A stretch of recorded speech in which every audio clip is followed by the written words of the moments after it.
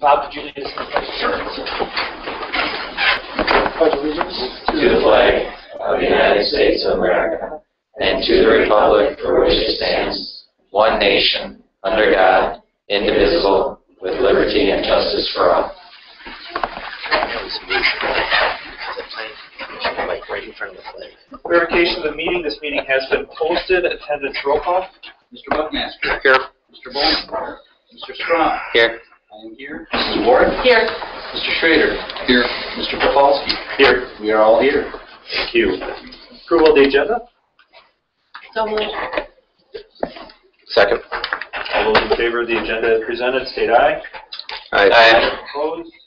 That is approved. Number 2, consent agenda. A motion for the consent agenda? So Second. Any items need separate discussion? Hearing none. All those in favor of the consent agenda, state aye. Aye. Aye. Opposed? Brings us to superintendent's report. Yeah, I just have one item this evening. Actually, two, I'm sorry. First, I'd like to recognize Ryan. Recognize Ryan's service to the board last year. Actually, we're turning this into a roast. I got some good pictures. The Muskego Norway School Board hereby commends Ryan, Meskevich, what he said, Meskevich, for his service to the school board as student council representative during the 2013-2014 school year. The board thanks Ryan for regularly attending school board meetings to represent the students of Muskego High School. In this role, Ryan has capably and thoroughly reported student activities, events, community service projects, and has acted as a liaison to the student body on behalf of the Muskego Norway School Board. Ryan has served responsibly and effectively by demonstrating exceptional leadership and knowledge while giving willingly of his personal time to represent his fellow classmates. The Muskego Norway School Board hereby commends Ryan for his outstanding service and wishes him well in his future academic and career endeavors. Thank you very much. Thank you.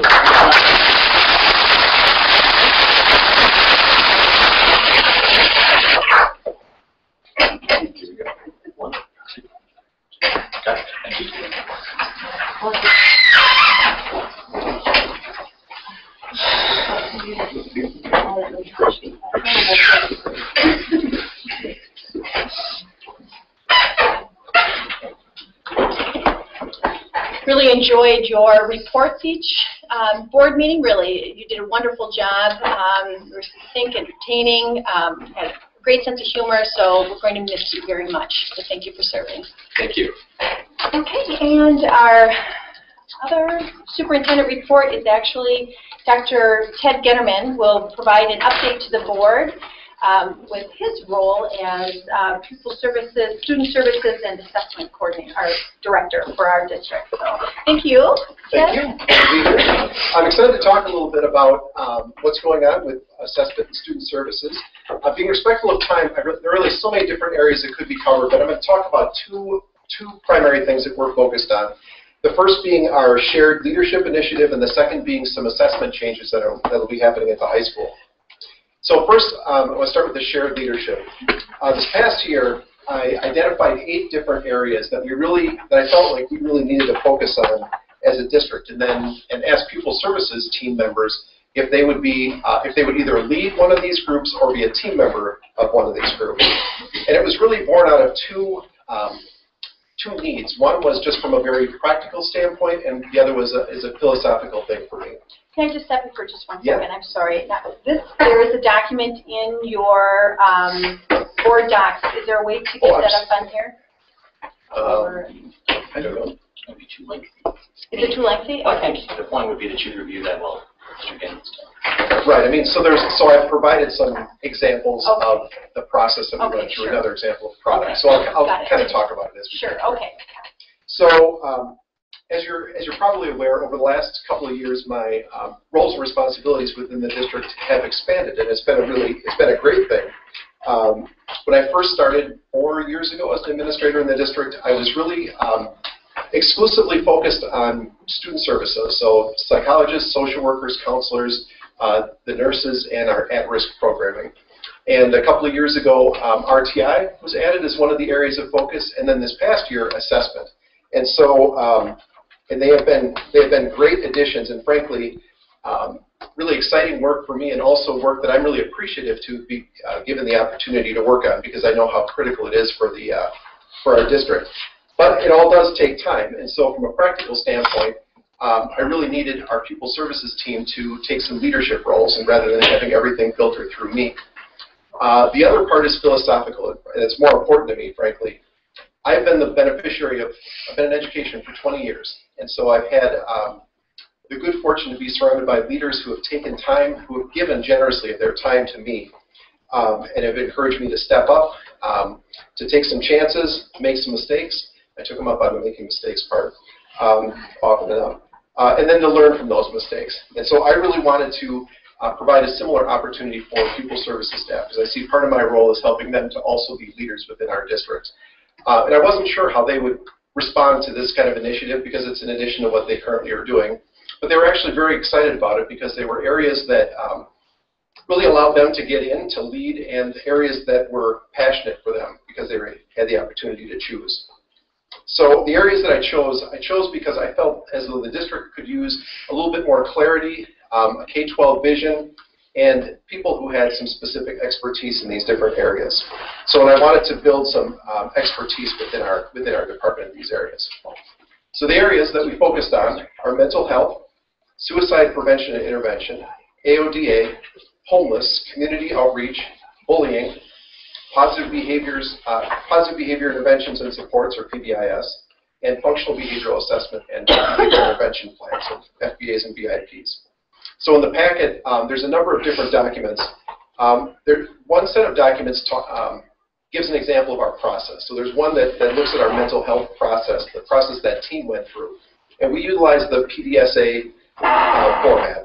So the P, I mean, it's really looking at the plan.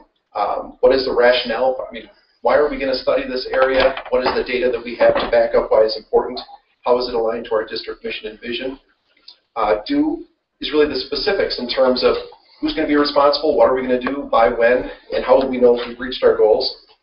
Study focuses on analyzing the data. So for everything that we do, we collect data. And the study phase gives us an opportunity to kind of look at the results of our work and make a determination of, was it successful? Was it not successful? What would we do differently? And then ACT, finally, are those recommendations for next steps. Would we do the same thing again? Would we just completely trash it and start over? How would we proceed if we were to move forward? What's interesting is I only asked teams to do the plan and maybe some of the do. So just to kind of start, biting off a piece of these really large areas. But in every case, our teams went through plan, do, study, and some of them even got to the ACT phase. So, and I think that's really a tribute to the kind of people that they are. Yeah, and I'm just so thrilled to work with them. So are there any questions about the process that we went through? Try to be very methodical, try to use data, try to really study what we're doing, analyze the results, and come back around it again. Since we've been through PDSA. So the second example, there's a number of documents that have to do with our FBA BIP. And so just to give a little background, and this is kind of an example of a product. So all of our groups have different kinds of products.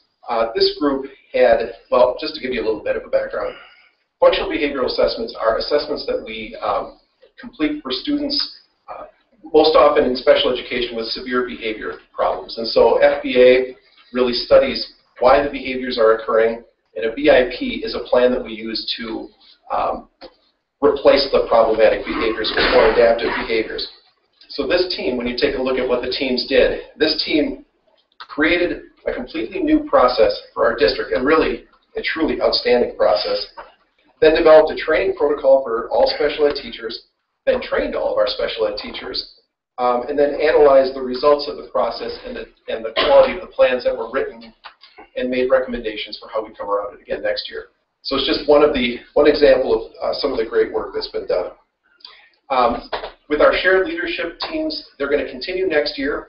We're looking at maybe contracting a couple of the groups where there are enough commonalities where it makes sense to do so. But we're going to definitely continue the work. And it was great last week. We met as a group to talk about, as a whole group, so that they could share the different projects that they've been working on over the course of the year. And it was really exciting to see the different work that had been done by these really hardworking teams. So are there any questions about shared leadership? It's been a big push, and I've been just delighted with how people have taken that responsibility on and moved forward with it. Questions? All right. So, assessment.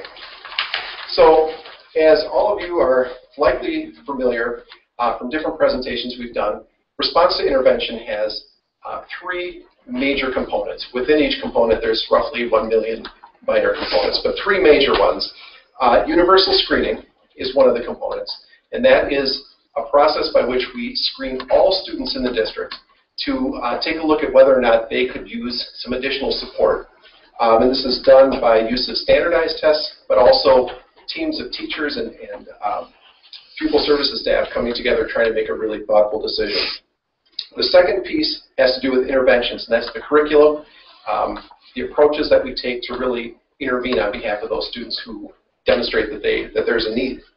And finally, progress monitoring, and that's the approach that we use to regularly and frequently come back around and check to see, are the interventions that we're delivering having any impact, or are they not?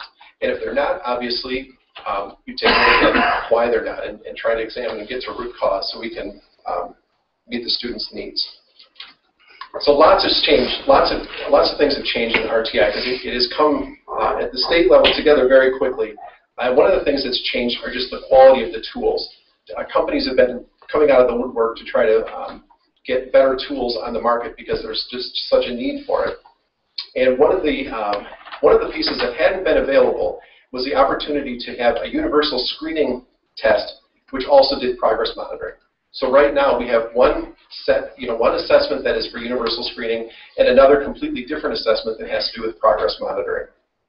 And with our current scheduled rollout, Discovery Ed would be replacing math at the high school starting in the 2015-16 school year. So we're just kind of looking ahead. But as RTI has evolved, the tools have gotten better, and we've gotten better clarity on what we need as a district from these tools. So with this in mind, I was approached by Christy Brooks and by Jen Plitzwhite from the high school, and they proposed that we transition earlier than the 2015 school year, and rather than moving just from math to Discovery Ed, that we consider transitioning to STAR assessment instead. So we did some study of STAR assessment, we had them come in, and what we found was that this would be a cost-neutral change for us, that STAR has exceptional statistical reliability and validity, so we can feel very confident in the decisions that we make based on the data that we get from them. STAR is different than any other assessment available right now in that it combines a universal screener with a progress monitoring tool. So instead of trying to teach teachers 2 completely different assessment systems with 2 different databases and all of these differences, we'd have one assessment system, and frankly, we'd only be paying for one too. STAR provides excellent reports for screening, for diagnostic reports, and instructional planning. It was recently purchased by Google, actually, and so Google's going to be linking a lot of their apps with STAR apps, which is going to be great for us being a Google district. And also, they're linking with the ACT suite, which is, as you know, is part of the all-new state assessment system. So I think this is it's a great opportunity for our high school. It is coming at a perfect time since we haven't transitioned to Discovery Ed yet.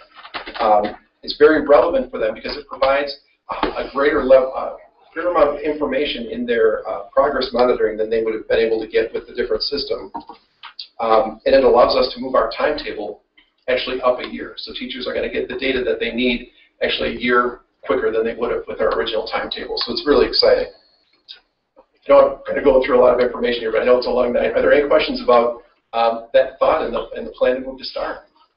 It's just a great opportunity, and I really appreciate of the high school staff too for bringing it forward, because ultimately it's going to be a lot of work and training on their part as well. But they see the use of the data and they're excited about it.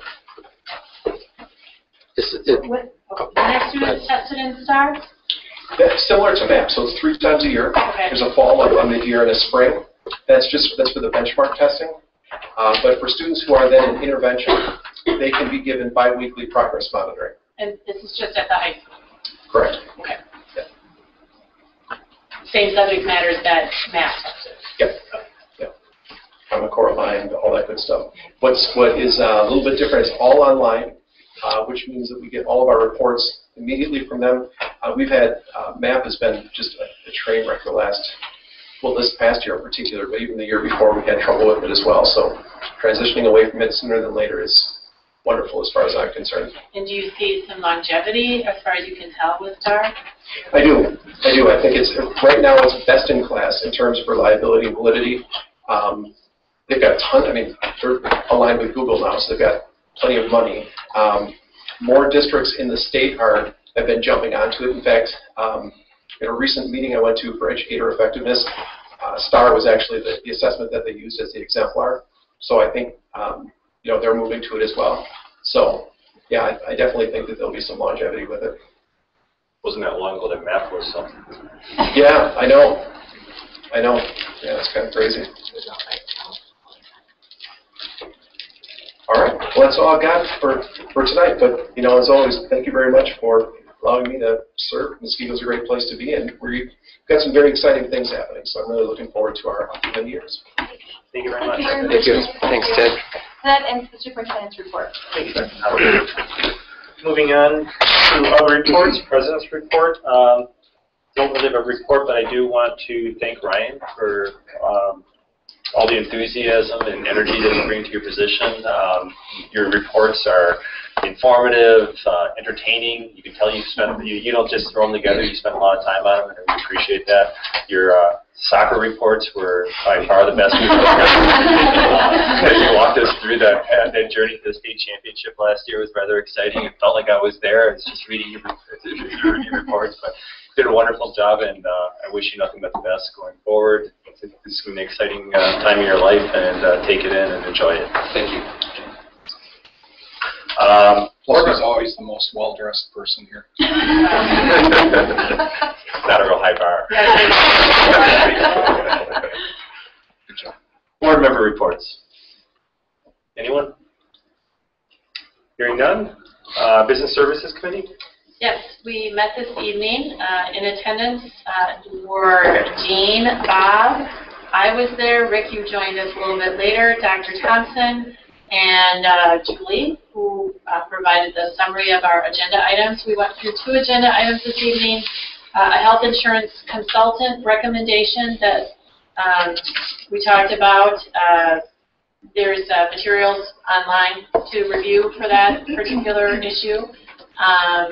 Do you want me to go through it? Do you want me to wait till next time? Whatever you feel like. It's your report. It's going to be an action item next time around. I would just encourage board members to read what was posted with that. And therefore, if you have any questions or things that you would like Julie to bring back by the next time for an action, please contact her to do so. And the second item was liability and workers' comp bids that went out. That also will be an action item. And Julie will post a link for that. So the same kind of thing, take a look at it. It's basically, it'll be like a spreadsheet of information. Of course, with Excel, it'll look great. And same thing, if you have questions or you want something brought back, it'll be action the next meeting. And the committee thus far concurs in what is being recommended by administration. Thank you very much. Educational Services Committee. We did meet this evening. In attendance were myself, Brett, and Chris, Lisa Sapago, Michelle Schwab, and the 2 math coaches from Bay Lane and Lake Danoon.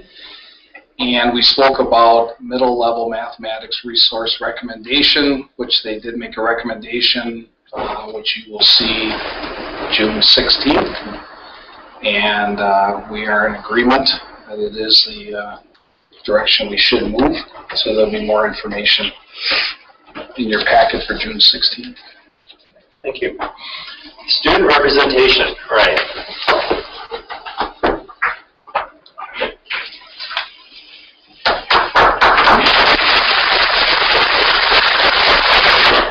First off, I just want to thank all of my members and all those who sat on the board this year for making it such a eye-opening experience for me.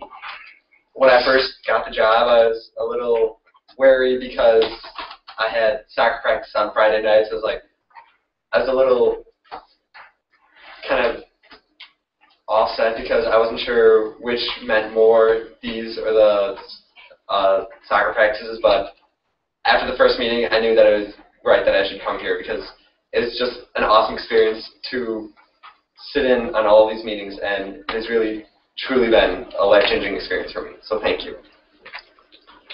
Well, unlike Hugh Jackman in Les Mis, we have 8 more days, not just 1. But it feels like 50, because as each and every student can attest, as each day passes, the next gains 5 hours, because Mother Nature and the sun seem to tantalize us and call our names incessantly. However, this didn't deter a group of AP Psychology students. 11 of Miss Pine's AP Psychology students have qualified for the Academic Achievement in Psychology Award. This honor is presented by the APA, the American Psychological Association, of which Miss Pine is a member. At least 2 students from each of her classes qualified for this national award. They are as follows. In Hour 1, Caitlin Schmidt and Emma Schnitka. In Hour 2, Ellen Kirk, Michelle Marszalek, and Stacy Stefanowski. In Hour 4, Daniel Matusnik and Sarah Stenna. In Hour 5, Stephanie Hyde and Jenna Schneider. And in Hour 7, Eric Boysen and Ashley Weber. Congrats. Also, the Midnight Men are making their final appearance of the year. The concert will be held in the PAC this Thursday on June 5th at 7 p.m. Admission is free, and a bake sale will be held following the concert, with proceeds going to the American Cancer Society. For sports, the varsity softball team is the 2014 Classic 8 Conference champs. On Friday, the varsity squad defeated Waukesha North 2-0 to capture the conference title. Haley Blount picked up the win, that being her 24th of the season, and also hit a home run, which happened to be the game-winning RBI. She was backed by the rest of the team playing outstanding defense to get the shutout. Congrats to the seniors, Haley Blount, Brianna Witter, Tanya Hammett, Rachel Ensing, and Sarah Vogel. The juniors, Annika Graves, Jenna Klockow, Lizzie Turp, Delaney O'Keefe, and Casey Holtman. And the sophomores, Mary Holterman, Christy Chakowski, and Ashley Mermolia. The Warriors will take their 25-3 record to Union Grove tomorrow at 4:30 in the WIA sectional semifinal. The boys' baseball season is just underway, and they already have a record of 4-2, with wins coming against Waukesha South, Waukesha West, Ike, and West Dallas Hale. The next game was scheduled for today, but I don't quite know if it was still held with all the reasons raised. What? It was canceled. Oh. After a rough end to the regular season for the girls' soccer team with 3 straight losses to Catholic Memorial, Waukesha West, and Homestead, girls will face off against Milwaukee, Pulaski, Arts, and Juneau in their regional semifinal game this Thursday. Also this last week, the one doubles team of Ben Zielkowski and Josh Taylor qualified for the state doubles tennis tournament. After competing at sub-sectionals and sectionals last week and Tuesday and Thursday, Ben and Josh were given the 11th seed in the tournament of 64 doubles pairs. The state tournament takes place this Thursday, Friday, and Saturday. Good luck, guys. Also, congratulations to the boys track and field team for qualifying 17 athletes to the WIA state championship. Leading the way for the Warriors at sectionals was Alex Hockey for the first place finish in the shot put and a second place finish in the discus. Also taking second place were Alex Erickson in the 3,200 meter run, and Matt Little, Keith Kamer, Cameron Ragavich, and Noah Karras in the 4x2 relay. Taking third and getting the final qualification spot for state were Mitch Kwapik in the 1,600 meter run and the 3,200, Justin Jesuit in the discus, Colin Rasenauer in the 800, Matt Little, Noah Karras, Cameron Ragavich, and Jake Koyak in the 4x1 relay, and Ethan Kern, Alex Erickson, Colin Rasenauer, and Mitch Kwapik in the 4x8 relay. Also congratulations to Joey Prekop, Dan Matusnik, Josh Beeson, Jake Bourbonnais, Grant LeGros, and Paul Rapp were qualifying as relay alternates. The girls' track and field team is also sending a multitude of girls to the WIA state championship this Friday and Saturday. The qualifiers are the 4x8, the 4x4, the 4x2, and the 4x1 relays. At sectionals, the 4x1 team involving Brianna Fry, Anna Egan, Taylor Tabbert, and Jerica Katarik also set a new school record. Katarik also qualified for state in the long jump and the triple jump. Joining them are Georgia Yanis in the 1,600, Jenna Letterman in the 800, and Laura Kudranowicz in the shot put. Good luck to all track athletes this weekend. And that concludes my report. Do you have anyone to introduce the questions?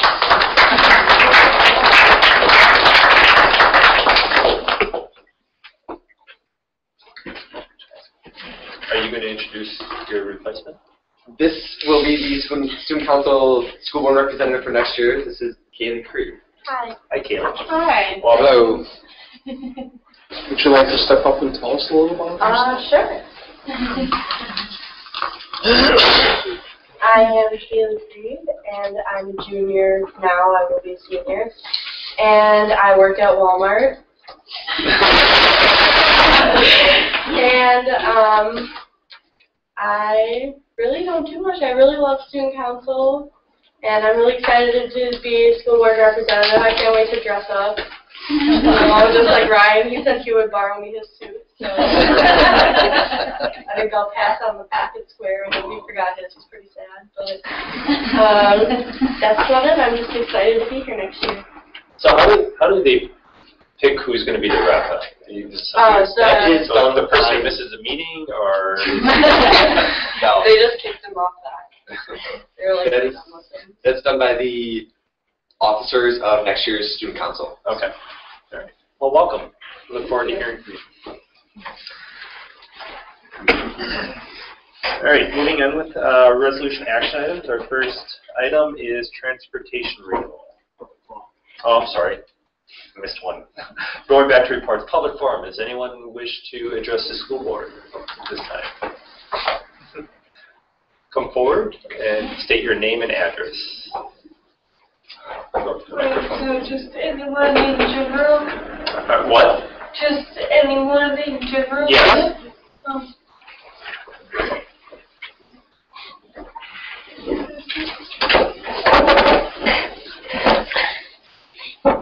You could just start off with your name and address, though.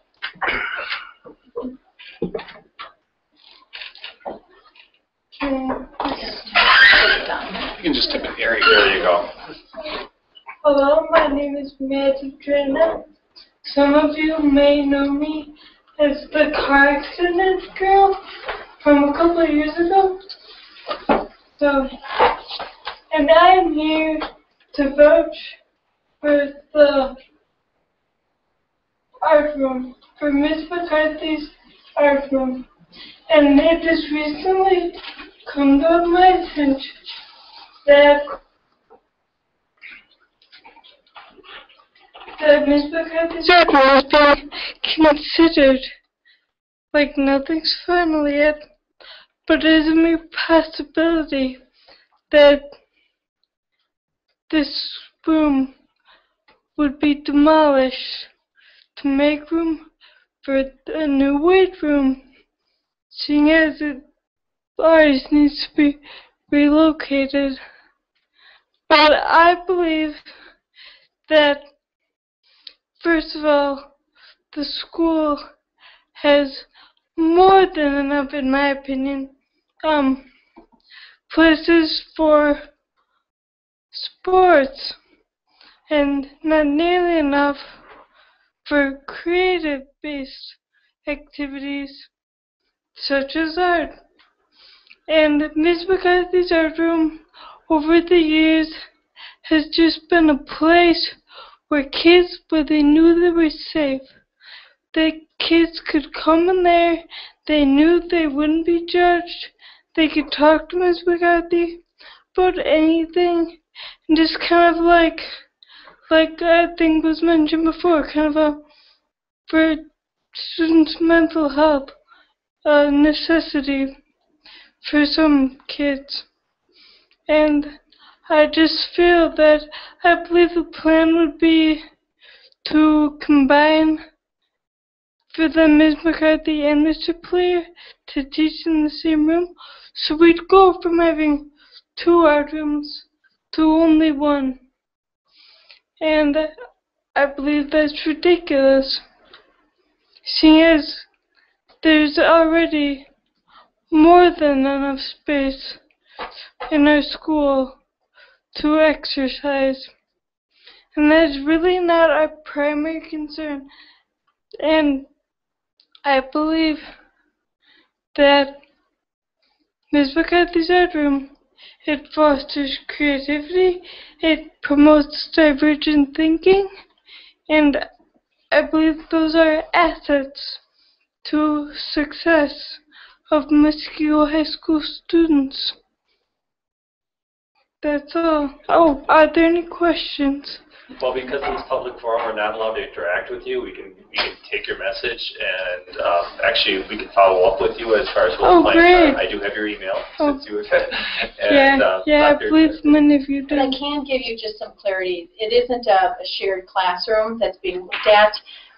It is just moving one classroom into the other. There isn't going to be a shared classroom. So there aren't going to be two teachers in one classroom. So Okay, I can't so- interact any more than that, but I just wanted to share. Yeah, no, may I ask a question about You that? can't, yeah. Would then Mr. Clear teach somewhere else? He's retiring. Oh, Yeah. so we would only have one. Right. Our teacher at Mosquito High School. All right, well, Okay, thank you. Sure. That Sure. provides clarity Yes. to me. Thank you. Are there any other, well, if I can't, Yeah, we can't really Yeah, interact with yeah. this part of the meeting. no, it's all right, it's all But right. thank you, Maddie. Yeah, no problem. Is there-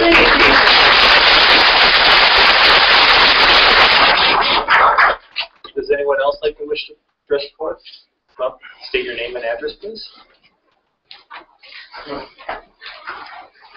And just for clarity, just so everyone knows that this part of, because of open meetings laws, we can't have an interaction with you. If it's something that we're discussing later on the agenda, you can fill out a form, and then we can interact with you in that part of the bit. But if it's not something that's on the agenda, we can listen to you, and if it's something that would merit follow-up, we can do so later.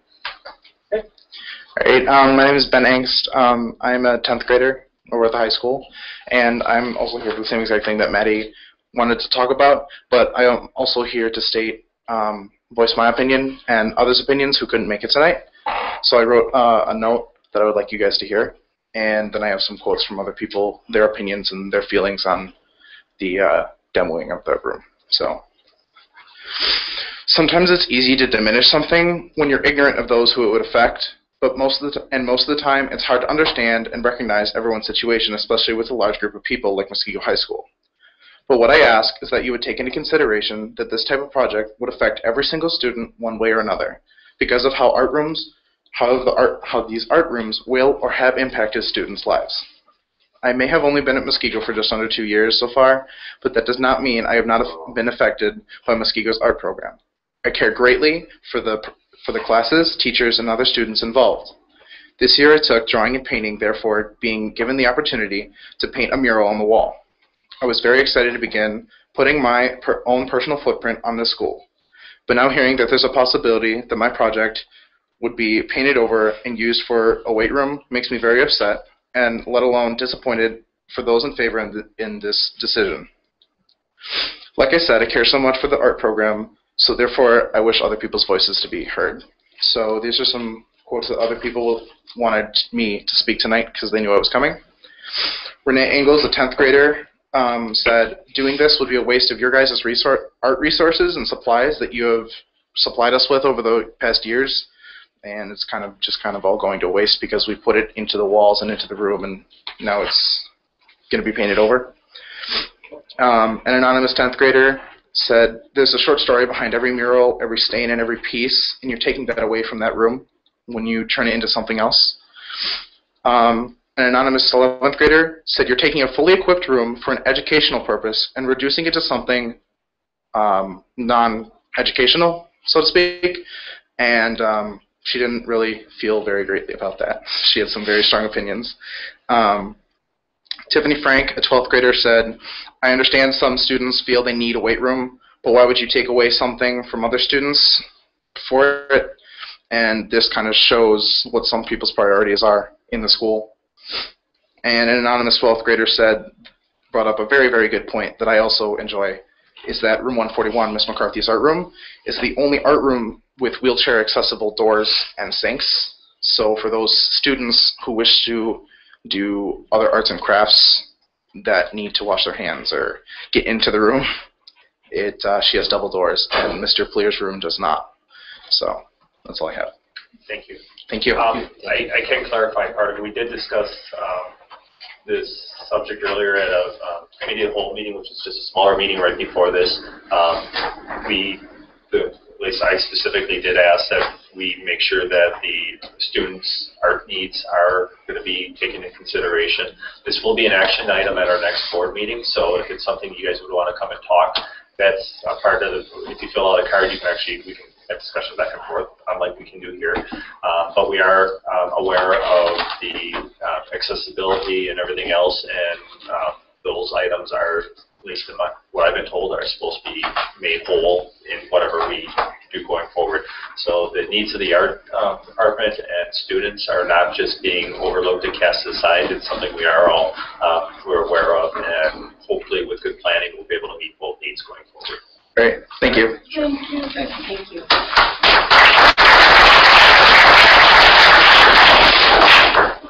Does anyone else wish to address the board at this time? Hearing none. Resolution action items, transportation rate.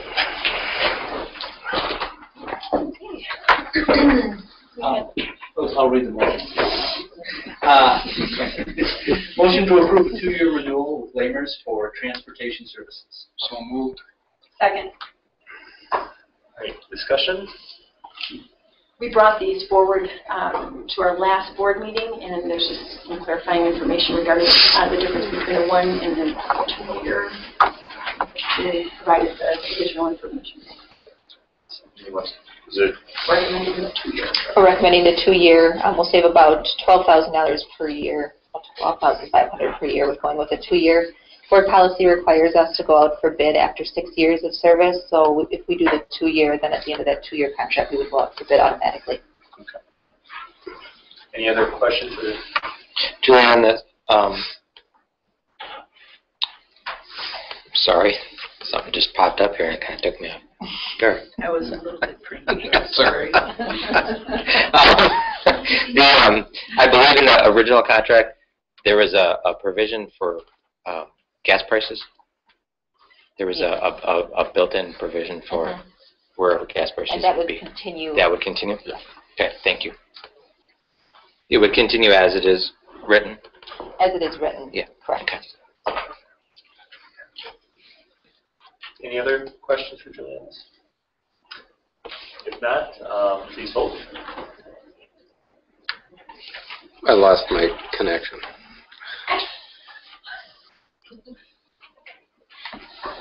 Tony. Take your time. Yeah, you may have to, because.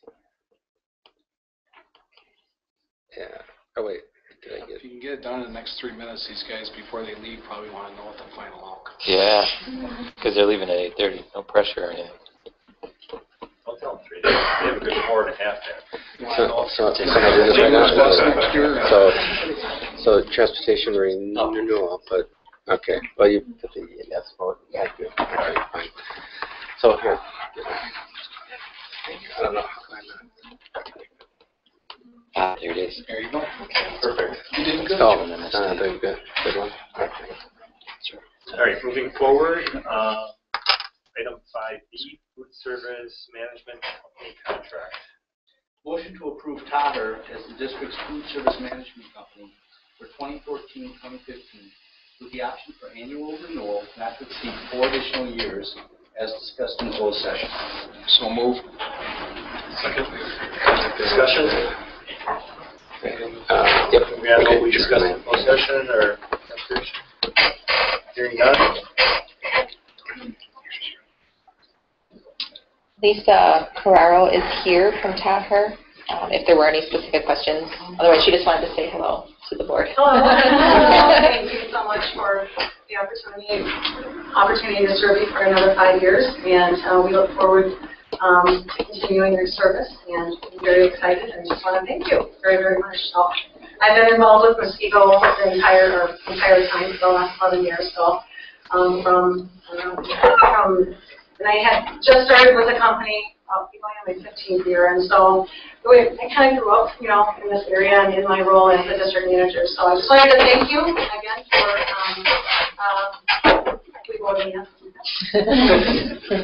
And for the students that are here, as part of this approval, we are going to be giving some more flexibility on the type of food you're going to be getting. So, especially those at the high school, I think you'll enjoy seeing some of the. So as you leave, if you have any suggestions.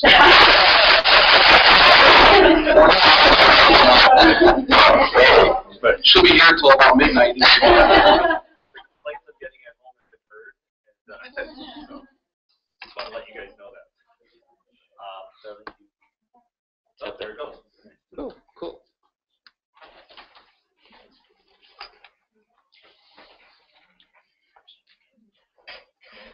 Thank you, Tony. She's in the green. Go, go, go, go.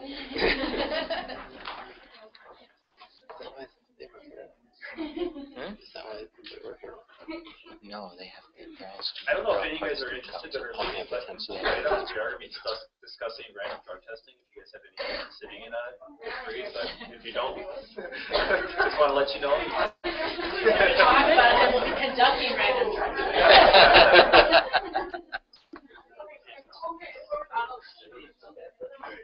All right, Brian, I got to do that.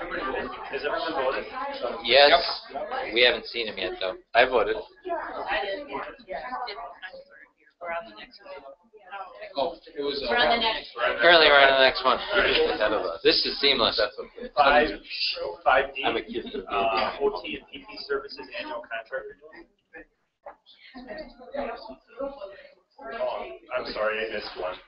5C, employee handbook changes. Before we move on to that, Dar, was that a 7-0 vote? Yes. Thank you. Motion to approve the employee handbook changes as presented at the May 19th, 2014 meeting. Is there a motion? So moved. Second. Do you want to get us up to speed on this? The handbook that's online for you is the clean copy of the handbook that was presented on the 19th, and there have been no changes after the May 19th meeting. This is the second reading, correct? It's the third reading? Final. Yeah. Oh. Questions? Hearing none. No, I'm gonna. Just in the going forward, I think for items like this, we can still vote electronically, but I'm going to do it vocally as well, so we can continue on and not wait for it to pop up. Continue on. To me, it makes sense. So, we'll wait for this one to finish up, but for the next item, we can do it that way. And then, unless we have specific roll call requests, just do a verbal and electronic. Okay. Makes sense? We can do that. I can mark it unanimous. Okay. I assume, all right, all those in favor state aye. Aye. Opposed? Aye. Item's approved. 5D, OT and PT annual services contract renewal. Motion to approve renewal of the following services contract for the 2014-2015 school year. BH therapy services, up to 30 hours per week, occupational therapy services at a cost of $50 per hour.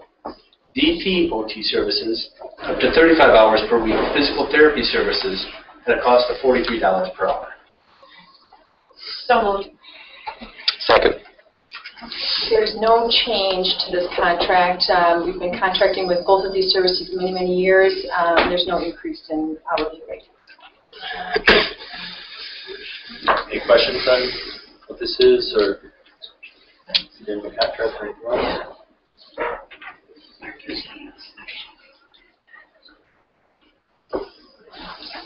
I think the motion is first. PT is. But you the amounts are. Yes. Because I The motion is. How much is occupational therapy Is service? occupational 43, physicals. Yeah, then it's, the motion should The be motion is flipped. first. Okay. So is that a motion to amend? If that's what I should do. Yes. Can I get a second to Bob's amendment to the motion? Second. Discussion on the amendment. First, we're going to vote on the amendment. All those in favor of Bob's amendment, state aye. Aye. Opposed? All right. Any other questions? Those, then the final vote on the motion as amended. All those in favor, state aye. Aye. Opposed? All right. Motion is approved. Okay, moving on to discussion items. Number number 6A, random drug testing, parent and student survey results. So we have in your packet the results of the parent and the student results. The students, we had 146 respond, and as far as the intention to participate in co-curricular activities, 82% indicated that they would be.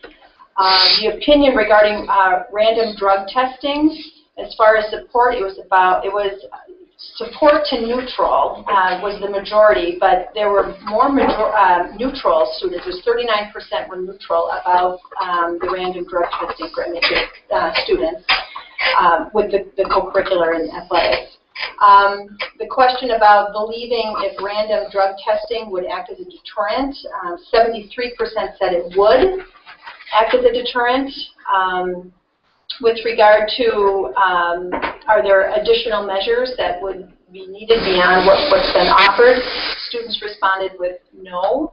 The students who responded to the open-ended question overwhelmingly talked about random drug testing for the entire population, which, again, as we discussed in work sessions and on previous occasions, that is not, due to privacy rights, that is not an option for public schools.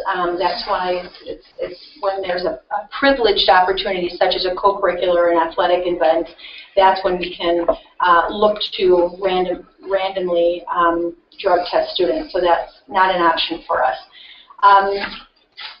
The next question about random drug testing would influence the decision of whether or not to participate in co-curriculars or athletics.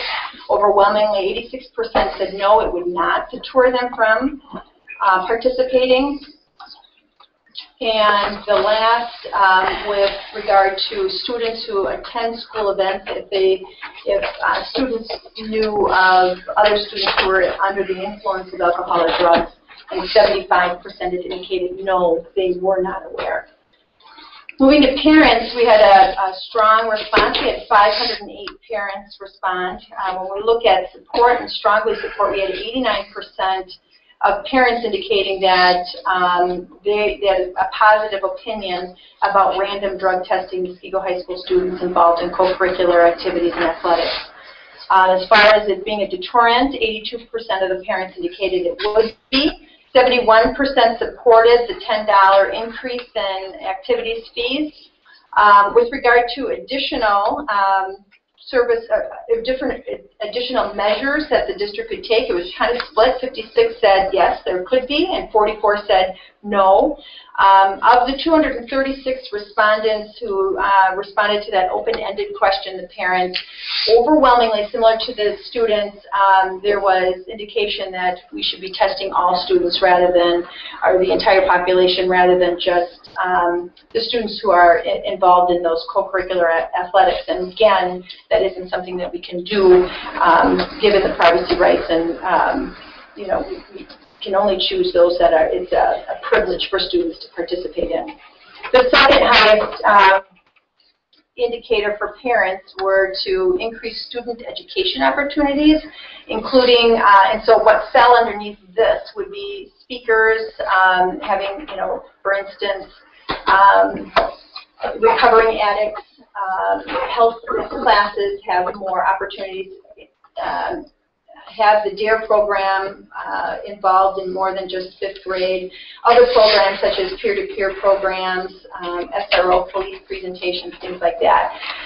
The third highest was parent aspect, and this went kind of all over the board with regard to making sure that we have a task force, which we do with the city and police department and parents. And also students also participate in the task force. But the comments related to the parent aspect also had comments related to that it is the parent's responsibility, that what's going on off campus, those were the types of comments about parents, but also that there would be some forums and additional forums and educational opportunities for parents. And lastly, canine searches. There were comments about canine searches, either frequency or additional. So that was the survey for question 4. With regard to their child participating in co-curricular activities. 86 or almost 87% who responded to the survey, 87% of them did have their child participate in a co-curricular athletics. And would it influence your child's decision to participate? If we did the random drug testing, 94% of the parents indicated it would not influence the decision of their child to participate. So those are the results. The one that surprised me the most was the, under the student responses, the last question. Are you aware of an MHS student who attended a school event, football game, dance, etc., under the influence of drugs and alcohol? And almost 75% said no, which kind of surprised me. That I would have thought that would have been higher, that they would have witnessed someone throughout years. How are the students contacted with regards to the survey? Through what means? Ryan, how were the students given the link? Messenger. I see it. Their parents and kids all received the So there was no. So there was the 146 kids that took the survey. Their parents, in theory, all 146 of those parents could have also taken the survey. There was no. Any other questions? Otherwise, Annie, did you want to say something? I just wanted to say, yes, I personally never was aware of any survey being given out. I love taking surveys. But I was never been aware of anything like that. So just in case, if you want to make that more put up posters or something, I don't know, make kids more aware. Yeah. Thank you. Increase a lot more. Yeah. Now, when we say, go to her point, so does it just go to their email address, or how are these sent out, Ryan? To the students? I mean, does this just go to their check to see if it went directly to their Muskegon Norway email address, or yeah, I'd have to check maybe for Deanna. Yeah. Okay. So some students might not check that account. Or could be it. Okay. I know for a fact that I share one. I never have a separate account set up. It's just me and my brother, so it's kind of my parents' account thing. I never look at the messages or anything. I know it's and I really have a feeling that not a lot of other kids do either. Thank you. Okay. And the student ones just went to the high school, unlike the parent one, which went to the 8th graders in the middle schools as well, right? It went to the 6th grade parents in the middle school as well. So they went to. Yeah. Okay. Okay. Yeah, we got it. Okay. Yeah. They just sent it. Yeah. Any questions, surprises, or anything? I think for the most part, from my viewpoint, the survey came out as I expected it to. Nope. Right. Where are we going from here? That was just for informational purposes. We had asked to, survey the community to find out what they felt, and I guess we could use that information for the next agenda item, which is the policy.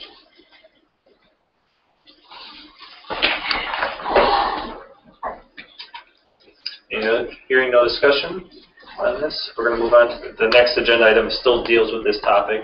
It has to do, the next agenda item on here is the random drug testing for the high school participants in athletics and co-curriculars policy and administrative guidelines, first reading. Scott. Well, actually, what we did is we looked at current policy that's out there, and to be honest, in Wisconsin, there's not a lot. We also looked with Neola, who the only policy that they had for us to consider was from Indiana. So the policy draft and the guidelines are drafts that we took language verbatim really from both Arrowhead and from Pewaukee. Now they have different staff, and so as we look at this and we continue to determine the like selection of students and things like that, we will likely be changing some of this, or having some conversation at the high school about some specific components. So for instance, I would change right away under student absences during testing date. We forgot a sentence in there, so I'll be adding that for the next time. But essentially, this is what we've talked about over the last, several months about what this program could look like in Muskego, Norway. It's about contracting out with a service that would support our needs in this area. We would have a testing coordinator who would support the district's end of it. And the policy and the guidelines speak to the eligibility for testing, what specifically is tested, how students are selected, how the tests are administered, and what happens if students are absent, and then what happens once, how do we notify students and parents about the testing results. So those are all bulleted out, and mirrors what we had talked about.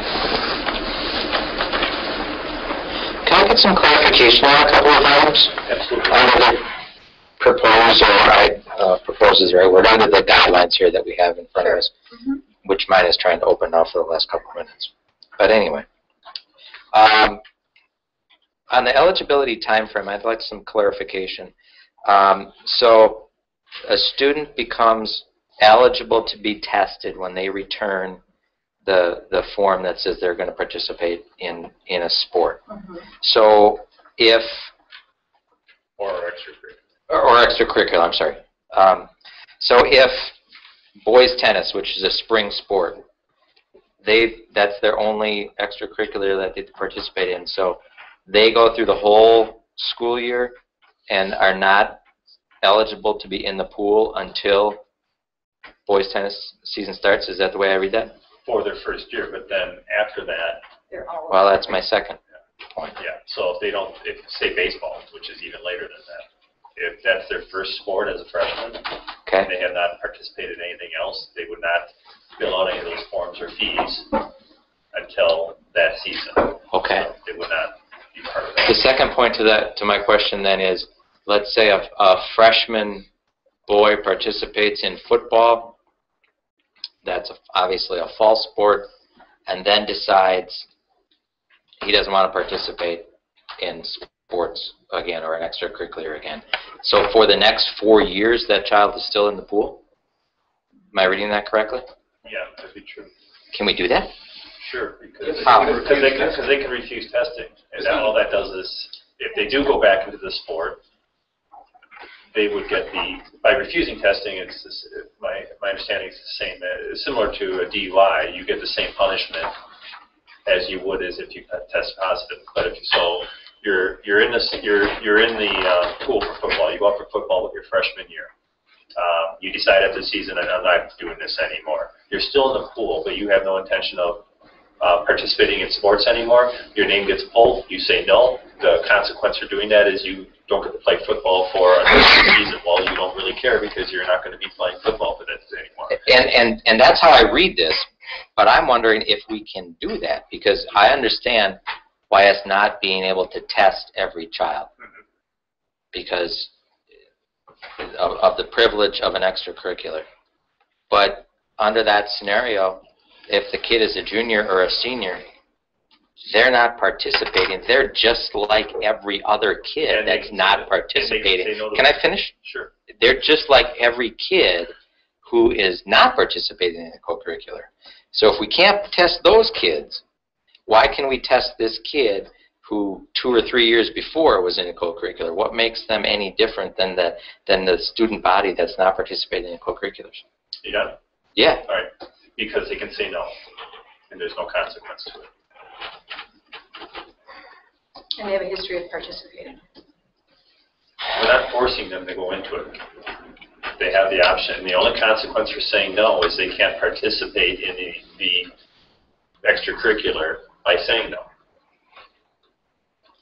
Can they, on your point, plays freshman football besides not for me? Not going to play. I'm not going to be in any other co-curriculars the rest of my high school career. They kind of know that. Can they opt out at that point? I think that's our policy.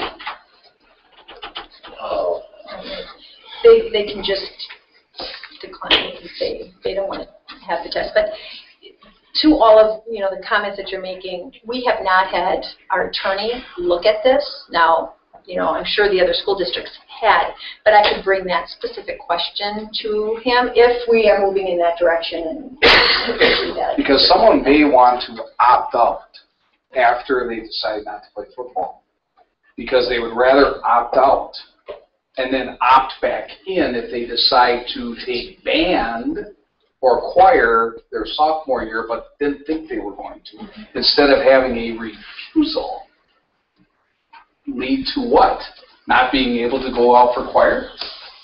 Or, you know what I mean? Right, exactly. But shouldn't they be? Yeah, because are they avoiding in order for... It sounds like a loophole then. Well, they would go back in at the point that they sign up for a different extracurricular.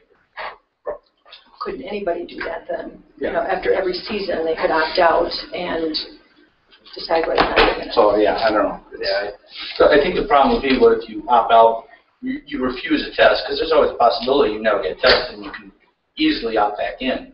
No. But then you want to go out for the other sport or other activity, but you refuse to test. But it makes sense to stay in it, because what we're trying to do is we're trying to randomly test, not just during the season. Right. So you don't want kids opting in at the start of football, opting out, opting in at track, opting out. Yeah. But I think you're trying to. They honestly wanted to opt out, and now they honestly want to get back in, because maybe they're not sports oriented, but maybe they're more the artistic, music, choir, whatever. But then they just say no and take the consequence or participate. Yeah. But that means they wouldn't be eligible until the next testing day, according to the policy. So what's the consequence? The consequence were one at a time. Yeah. Well, I was still with you. Yeah, I know. Yeah. Oh, I'm sorry. If they were refused to test already. So, for example, my daughter, she went out for a sport and said, I don't want to do it. Her name came up, refused. Then she went out for choir the next year. She wouldn't be able to. She wouldn't be able to go out for choir. There's a class. Don't use that as an Well, I'm sorry. example. Yeah. We said band. I'm sorry. Yes. Well, she went out for something else. She wouldn't be eligible until the next testing date. In which case, she'd automatically go in. Right.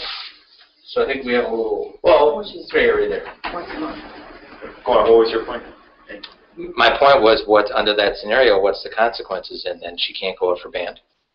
No, she can go out, but if she's in it, under which scenario? The one where you opt out? I don't think we should allow them to opt out, actually. No, I don't think we should. Because I think if they're adamant about I'm not going to be participating anymore, if you get pulled for it, just say no. My whole point by bringing this up is partially devil's advocate. I think the way this is written right now needs to have this discussion in these scenarios. Yep.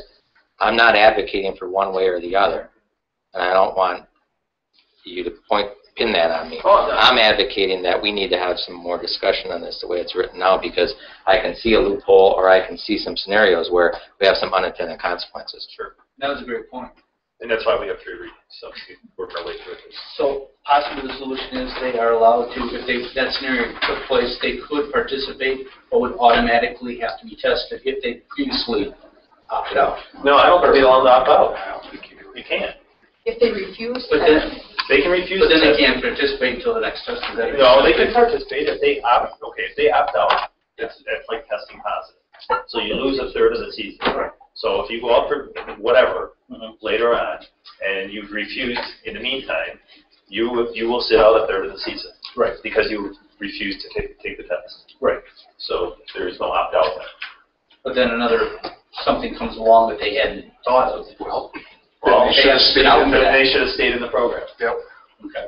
Keep their options open. Right. As long as I think they're aware that that is the case, I don't have a issue with that. But that's something that they definitely need to go aware of once you opt out. you can't do anything. Well, let's just If you face it. refuse a test, Yeah. if you refuse a test, you can't do anything extracurricular until you have a test. No, Until you you're get already that out. positive. If you refuse, then It's a positive. it's a positive. That's where, yeah. Yeah, so they would get the consequence. They'd have to serve the consequence in order to participate. Right. But then going down the road, then they could. Okay, then they can. They're oh, still okay. random. Okay, I follow how it's going. Just don't use drugs or alcohol. You'll be Don't refuse the test, yeah. We will get to you. If you guys are, just one second, if you guys are interested in participating in the discussion, there's cards in the back you just fill out, give them to Darlene, then when we're done with our discussion, we will open our discussions up with you guys as well, okay? But that's just all like no cards or? Yep. Yes. Okay. Go ahead, Lisa. And maybe I missed this because I did miss one session, discussion. So a student who, and I'm sure this is in our policy, I'm probably just not familiar with. So a student who say has either refuses counting as a positive or has positive and is in multiple activities, let's say 3 co-curriculars and 1 athletic, that 33% applies to all of it? Scott, Is that right? Scott, can you give us guidance on that, please? I understand. Could you use the microphone? I'm sorry. Thank you for being here tonight.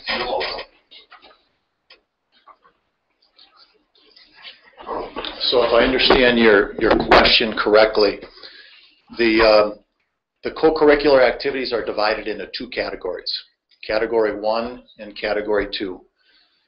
Category 1 activities are defined as activities that have a defined season, like athletics, the play, forensics, debate.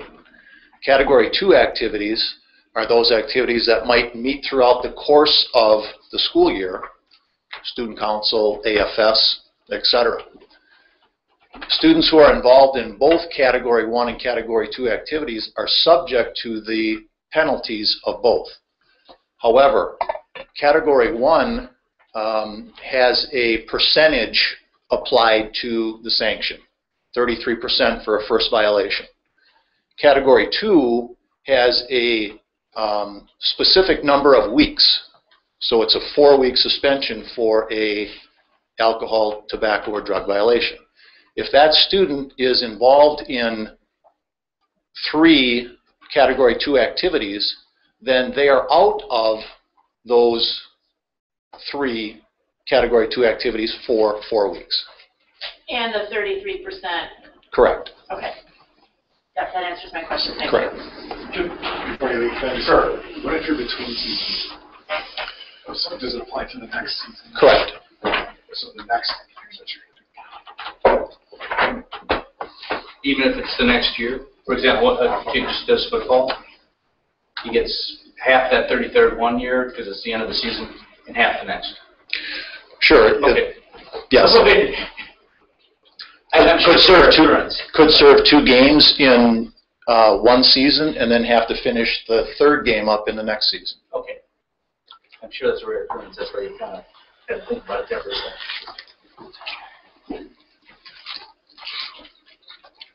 Just to clarify that, that's not a,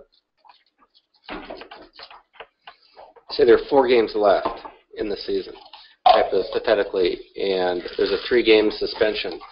The student or staff doesn't have the option. That starts right away, so that you can't pick and choose when to start. It happens right after the positive or right after the refusal? Correct.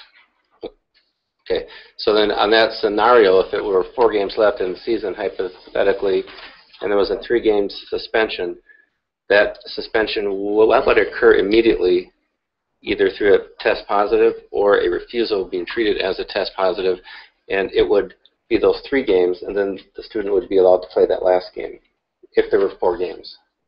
Is that correct? Okay, thank you. Any other questions for Mr. Cooney? What was up there? We reserve the right to recall a witness. Thank you, Scott. You're welcome. On page 3 of the policy document, it talks. The guidelines or the I don't know. It won't open, so I can't tell you. Pardon me? Would you like to look at this? A printed out copy? Yeah. That would be awesome. old-fashioned. Not on this. Yes, on this. Page 3 here talks about the results kept in a separate file. I assume that that is so that the results of any test aren't on any sort of a transcript that would be going to a future college. I mean, this one incident, by having it be kept in a separate file, is It's not going to be on a is not it's intended to not haunt the young person for the rest of their life going forward. Is that Do you know correct? if it's considered a medical or a medical file, which are separate from regular student files and behavioral files? So those files are separate the way it is? Or would this be even more separate, held in the athletic department?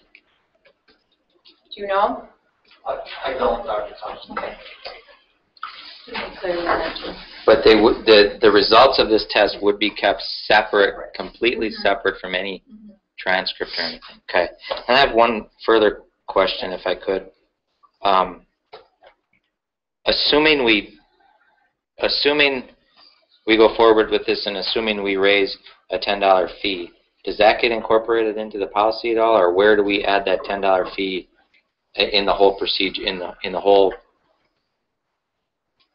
That would just be separate. We would have to determine, because we've actually already approved that student fees would stay consistent. We weren't increasing, so we'd have to bring that back for board approval if that was understood. Okay, thank you. Sure. I had one on the random drug testing guideline. There was a comment up to 25% of the total number of athletic and co-curricular participants will be tested annually. I think our discussion at one point centered around up to 50 initially, and then we had the ability to reduce it should the board determine. I think that's one of the things that we need to iron out as a board of where we want to start. Okay. How we want to go forward. That was the only other question I had on I guess, that. So. What would be, Dr. Thompson, which is the best way to proceed with this? Would you want that kind of information where the board wants to go now, or would you rather kind of take some of the discussion we're having tonight, send it to the attorney for their remake, and then bring it back, and then we can kind of fill in the blanks of, maybe he would have recommendations that you don't want to go this high, or for legal reasons, or I think some of that guidance would be helpful for the board. Did Bentley? Just Okay, yes. May I ask a question? So again, I'm sorry that I missed that meeting. Presuming that this kicks along a little bit, was there a discussion amongst the board as to if it went forward then? Well, my hope as an individual board member was that we have it in place for this fall sports. Okay. I want to set. And in talking with the person who we could contract with the support, it couldn't be turned around that quickly. So if the board was interested in it, it wouldn't be logistically or administratively difficult to move it forward.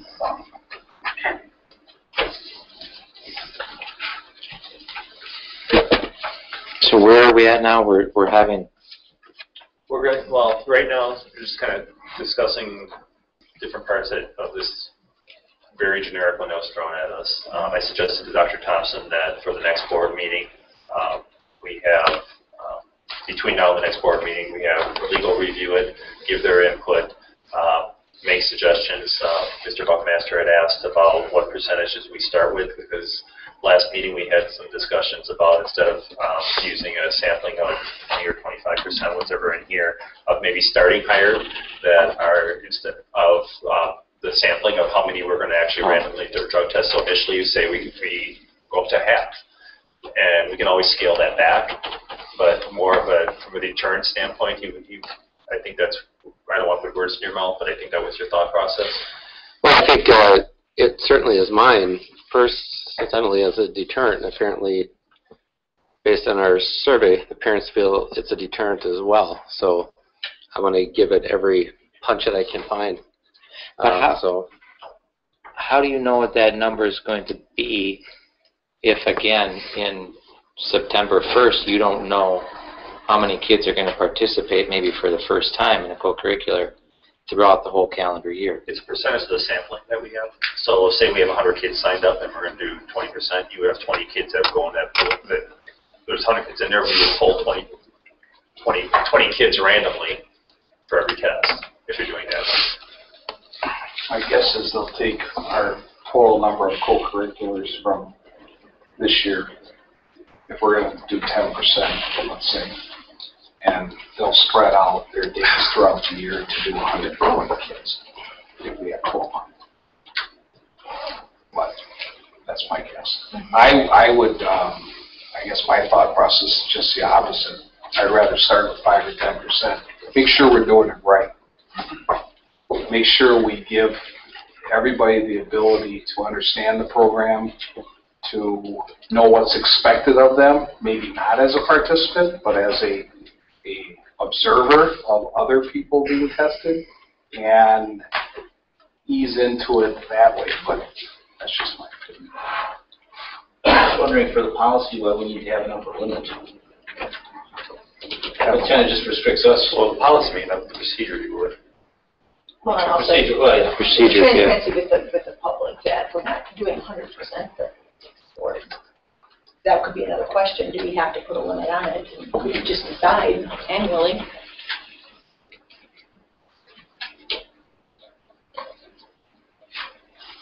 So this all goes to Mr. Strom's. I mean, we obviously there's a reason we have 3 readings on this. It's not to work through this. So. The good part is we are not reinventing the wheel on this. We do have 2 districts that have been doing this successfully for a while. So. By successfully, do you mean that they haven't been sued, or how do you define successful? They've implemented the program, haven't gotten sued, and they're continuing doing it, so I imagine the community feedback has not been negative. Okay.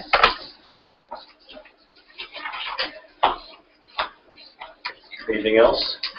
Want to have a card? We did have a card from Mr. Angst, but he left, so we have to wait. We've got 2 more readings. I'll have 2 more shots at it.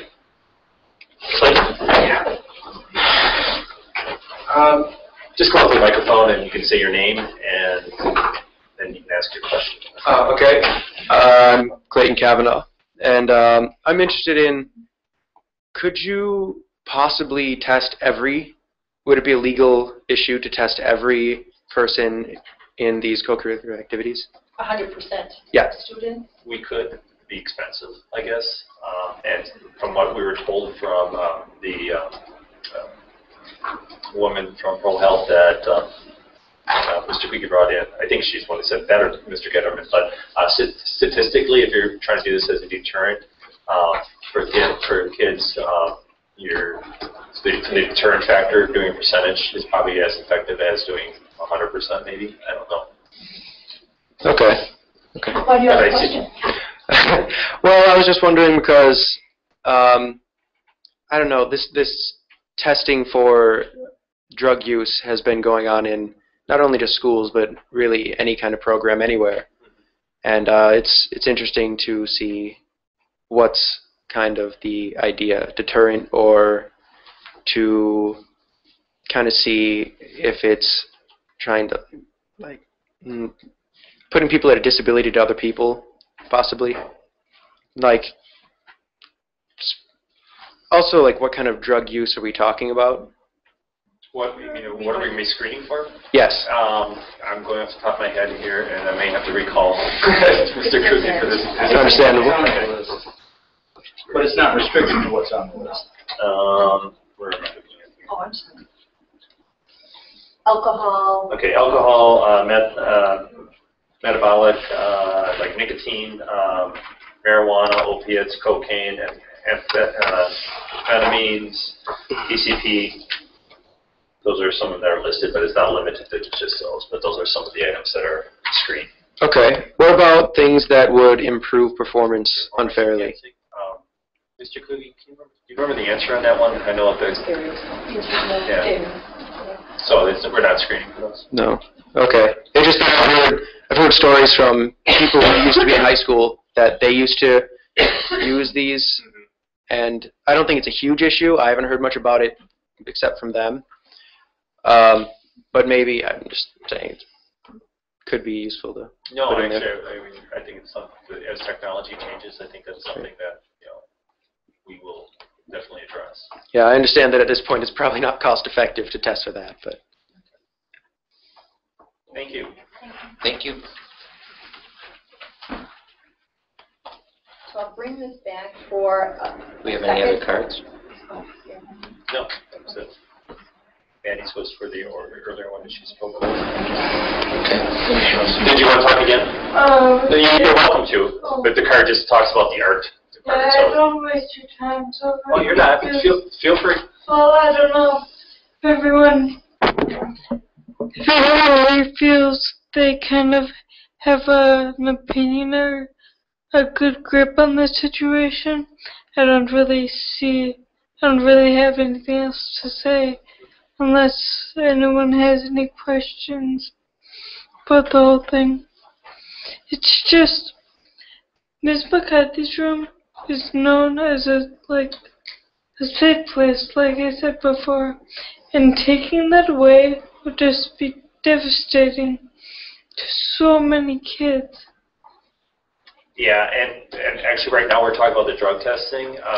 We will be talking at the upcoming meeting about what we're going to be doing with the weight room and the art room, so that'd probably be Alright, every time to talk so about don't waste your time. Alright, thank you. Thank you.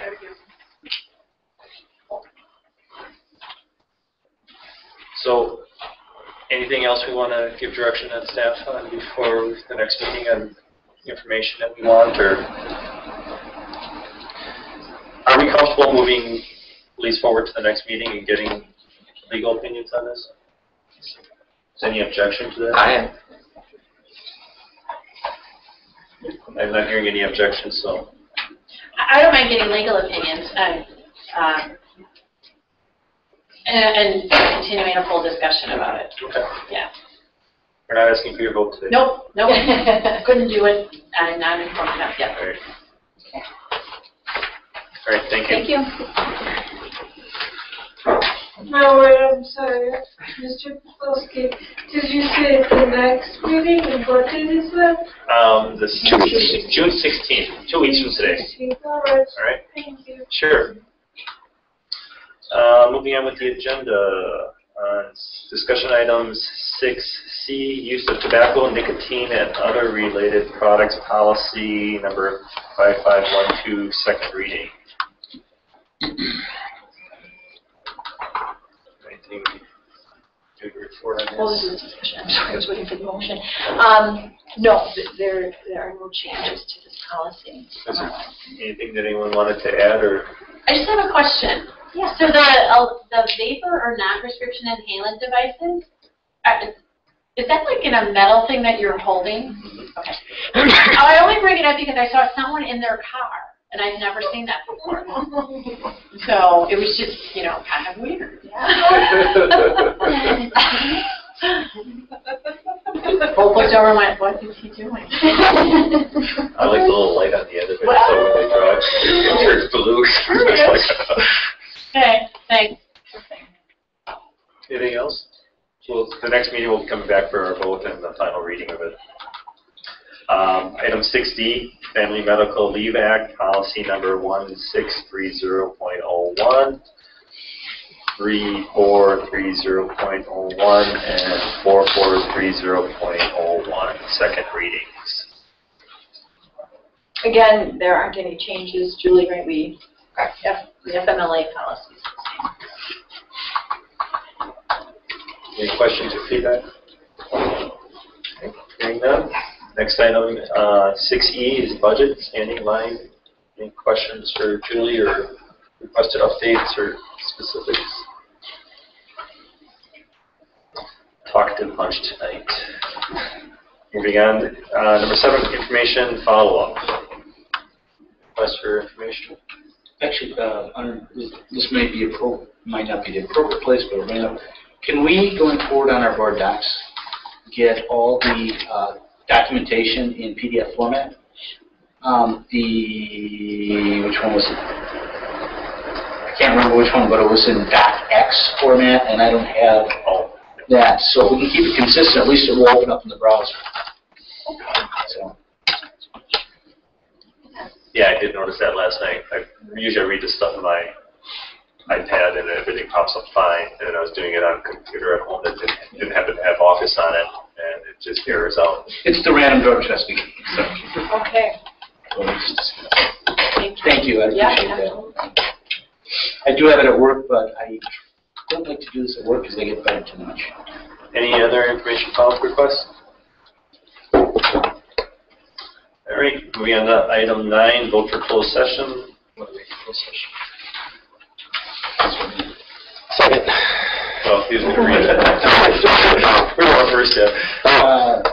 Vote for closed session for Wisconsin statute 19.851C for the purpose of considering employment, promotion, compensation, or performance evaluation data of employees for which the board has jurisdiction, specifically salary increases.